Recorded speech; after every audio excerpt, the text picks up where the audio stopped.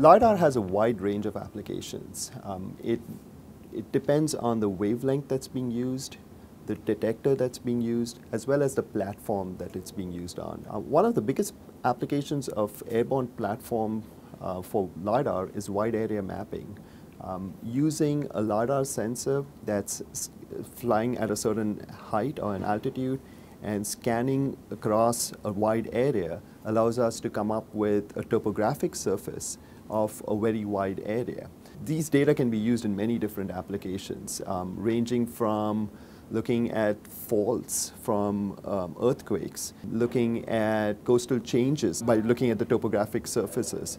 Floodplain mapping, that's a very big application of LiDAR as well. When it's on a mobile or a terrestrial platform, it's used a lot in engineering applications to actually map bridges or roads in transportation. It's actually also used in adaptive cruise control on cars.